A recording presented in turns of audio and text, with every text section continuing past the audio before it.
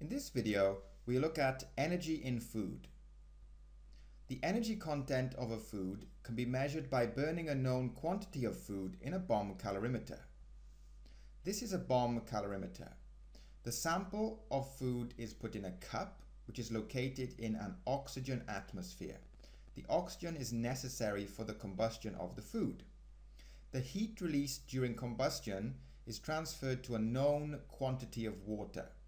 The temperature of the water increases, and the increase in the temperature is recorded by looking at the thermometer.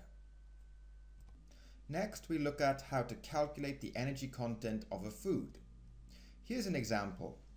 A 0.78 gram sample of food was combusted in a bomb calorimeter containing 105.10 grams of water.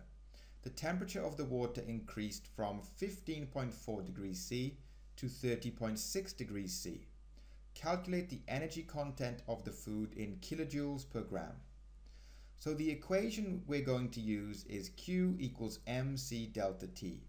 Q equals heat, m is the mass of the water, C is the specific heat capacity of water, and delta T is the change in temperature.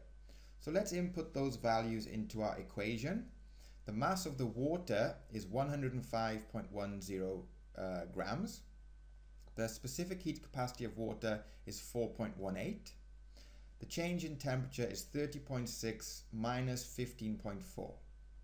So that equals 6,677.6 joules per 0.78 grams of food. But the question is asking for our answer in kilojoules per gram. So in the next part, we divide our answer in joules by 1,000 to get kilojoules, and we multiply by 1.00 divided by 0.78 to go to grams, and then the final answer to two significant figures because our mass of food is two significant figures.